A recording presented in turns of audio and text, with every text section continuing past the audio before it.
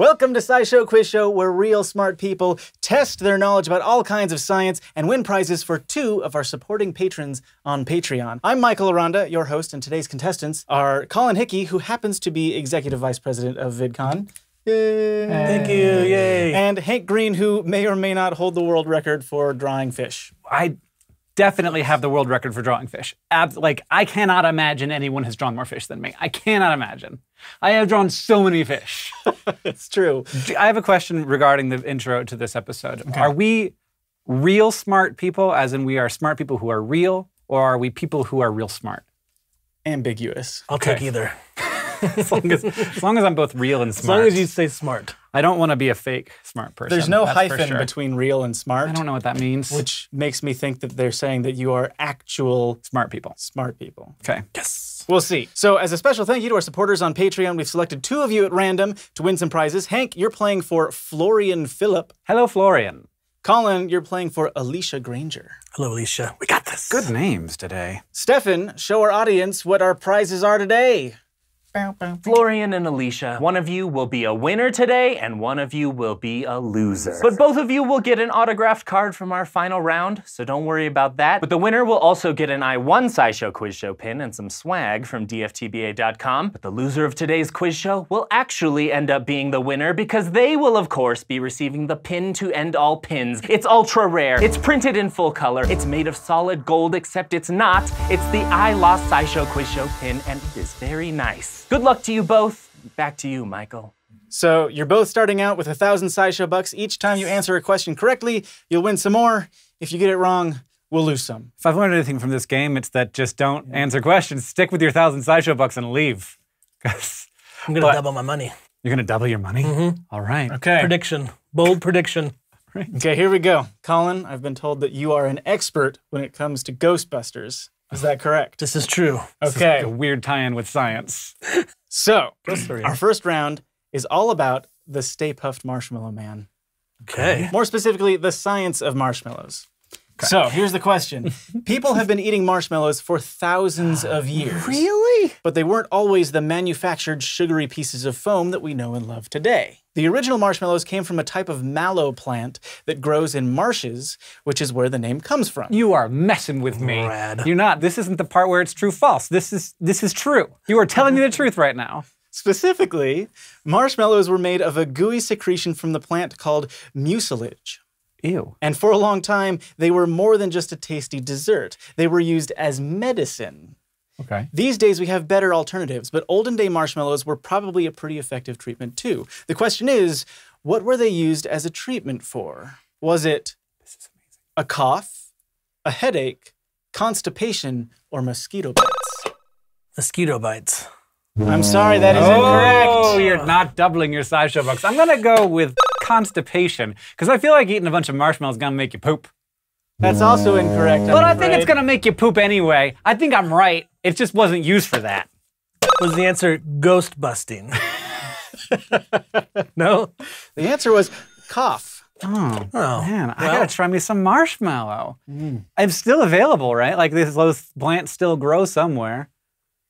The answer is A, a cough. By 2000 BCE, the ancient Egyptians were making marshmallows out of the marshmallow plant by extracting mucilage from the plant's roots and mixing it with nuts and honey. Just like the modern kind, these marshmallows made a sweet dessert. But they were also used to soothe coughs and sore throats because their gooiness formed a kind of protective film. That film made marshmallows a useful treatment for all kinds of other things too, like stomach pain and rashes. And unlike a lot of old-timey medicine, there's evidence that marshmallows might have actually helped, especially with coughs. There haven't been too many studies on it, probably because we have more effective options, but researchers have found that syrup made from marshmallow mucilage is pretty good at soothing coughs. On a cellular level, they think it works because the complex sugars in the mucilage help keep the cells in your mucous membranes alive. That soothes the irritation in your throat, so you cough less. Unfortunately, there's no evidence that eating Peeps when you're sick will help. The next question is about a key ingredient in modern marshmallows. So none of this is gonna be about the stay-puft Marshmallow Man. It's just about marshmallows. Or ghosts. It's not about ghosts either. Who knows? I haven't read the rest of the card yet. This is amazing. Could be in for a surprise. Modern marshmallows contain gelatin. Sure. The jelly-like stuff that's made from boiling the collagen in things like pig skin or cow bones. It's also the main ingredient in Jell-O. In an experiment published in 1976 that freaked a lot of people out, a Canadian doctor named Adrian Upton attached electrodes to a blob of Jell-O and showed that by one measure, it seemed to be alive. Nice. I like it. What did he detect that made the Jell-O look like it was alive? Respiration, brain waves, a heartbeat, or blood pressure? I should have let Colin go first because this is a pure blind guess. But I feel like maybe you could get some brainwave signal back. That is correct. Yes!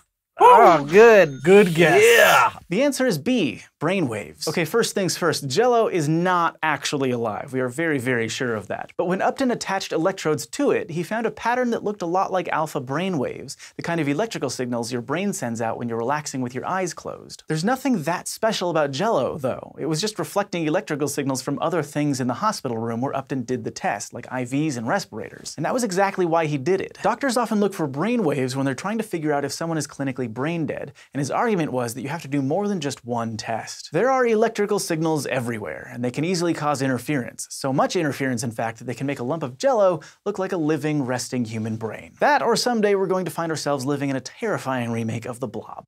So maybe you've noticed a theme here. Our bodies are super weird, and that's what our next round is about. Strange remedies. Why is that a theme? I'm just reading the cards. Why is it a theme? Okay, My Ghostbusters knowledge has helped me out a lot so far.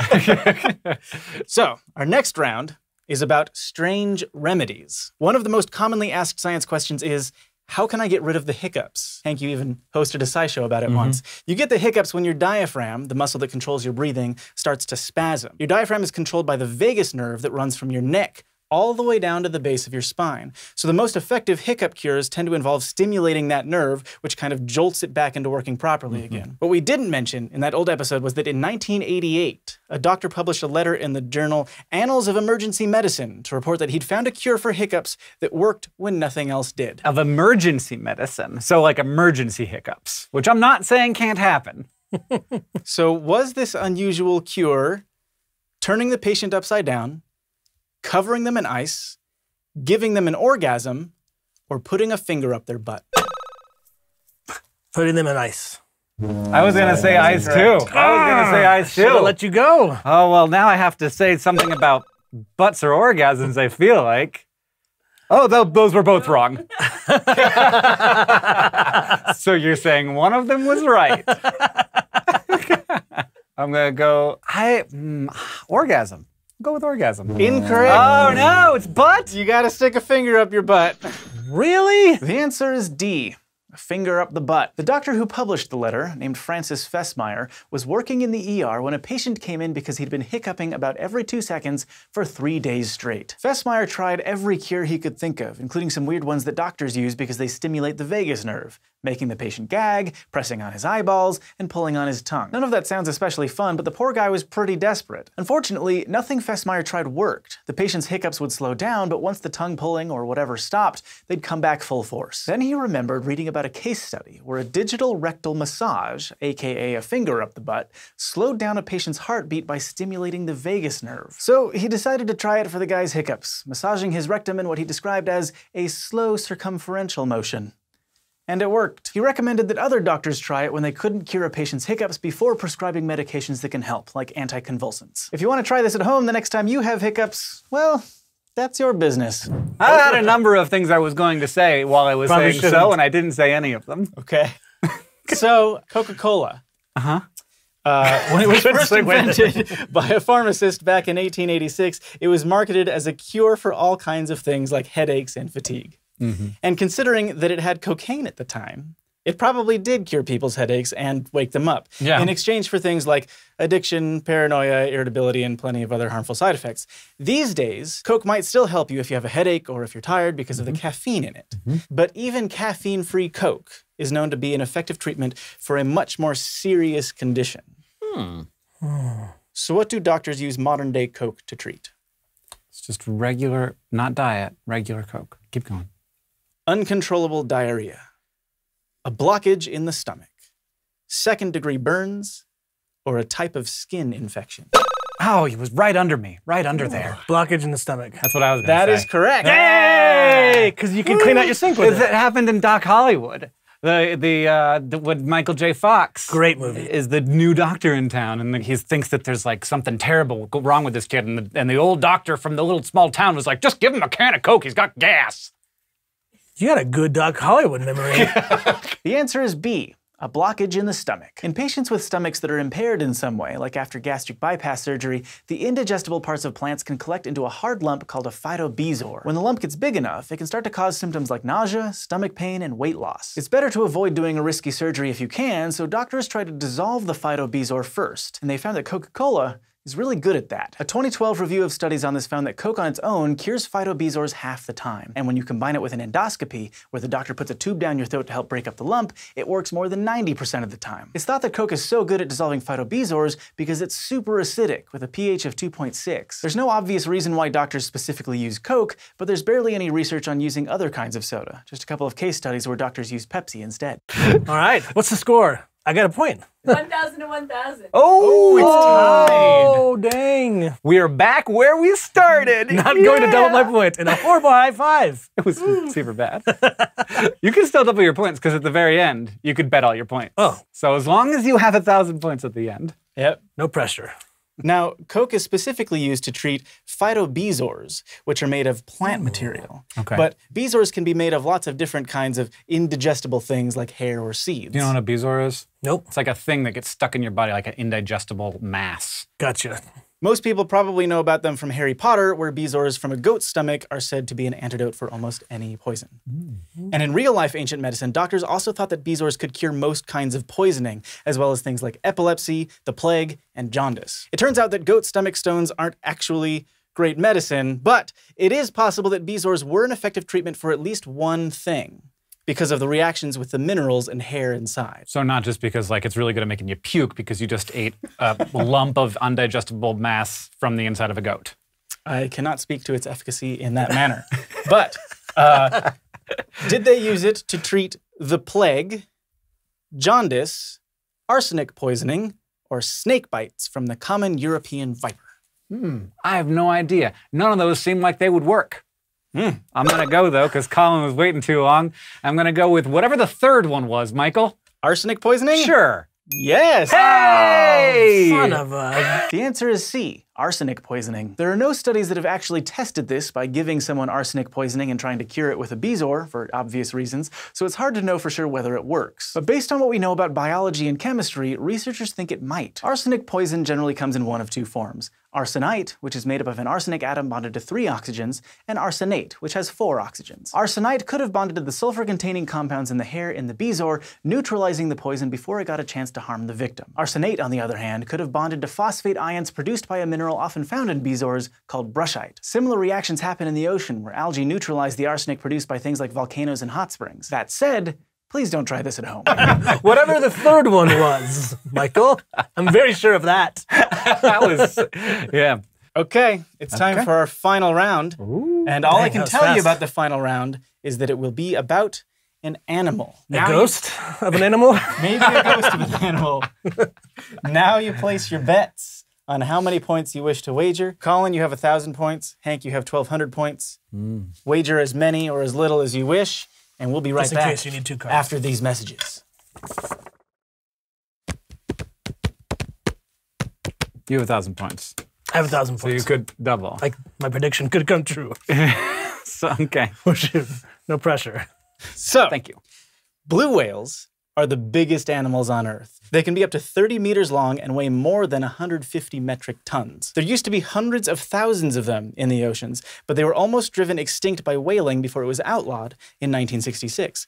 Since then, their numbers have started to recover, but we know that they're affected by other things too, like pollution and noise from human activity. In 2013, researchers announced that they used something from a blue whale to put together a timeline of the chemicals it had been exposed to and the levels of stress hormones over the course of its life. Kind of like how you can learn about a tree's history by studying its rings. So the question is, what part of the whale did they use to figure this out? Was it its earwax, its feces, the baleen plates that it used to capture food, or its blubber? No, you just write it down on the thing. Oh, oh, I thought I wrote down how much points. Yeah, and then you also read on the thing. I do some and then pictures it's just too. like, yeah, it's just Jeopardy. Dang it. Have you watched it for Jeopardy ever? What's Jeopardy? I've never heard of that show. Popular? I know it's one of these too. Dang. Really want to win this. Really, really want to win this. It's Ghostbusters versus Doc Hollywood. One great movie versus one horrible movie. Oh, Doc Hollywood. Shots fired. I think I've seen it the one time. So, you guys ready? We are. Show your answers. I went with earwax. I went with the baleen thing. You just wrote ghosts on there. There's some oh, ghosts. number 3. And then number You wrote 3 3, was okay. that was the 3.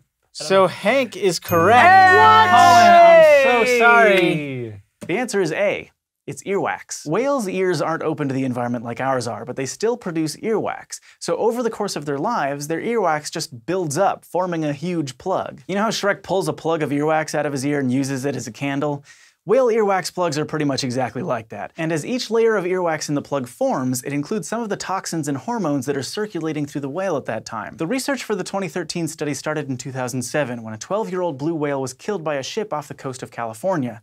The researchers decided to extract one of his 25-centimeter long earwax plugs and study the different layers. They found 16 types of pollutants in the earwax, with the highest concentration during the whale's first year of life, probably because his mother's milk was more contaminated than the stuff he was exposed to after that. They also found that his average levels of cortisol, a stress hormone, doubled over the course of his life, although they couldn't tell how much of that came from natural factors like sexual maturity and how much came from things like pollution or noise. Marine biologists have been analyzing pollutant levels in whale blubber for a long time, but they couldn't use it to get a timeline of exposure throughout a whale's life. The 2013 study showed that with earwax, you can. Since then, researchers have started analyzing more whale earwax plugs, including some that have been stored in museums for decades. So it turns out that earwax plugs can be pretty useful, but I'm glad humans don't build up giant sticks of earwax with no way to get them out. That seems really uncomfortable. I bet 799 so that if we both got it right, you would win.